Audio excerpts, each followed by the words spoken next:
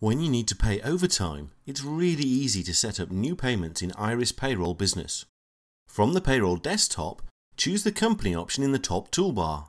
Choose the Payments and Deductions option, and then choose Configure Payments and Deductions. You will see a list of all your existing payment types, so choose Add New. Type in the name you wish to use, and then click the drop-down and select Payment.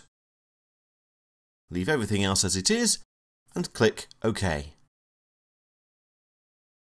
To apply this to an employee, double-click on the employee's name and then choose Pay Elements. And then choose Pay/Deductions. Highlight the first available blank line and click the drop-down. This displays a list of payments or deductions. Choose Overtime from the list and then enter the amount of overtime you want to give the employee.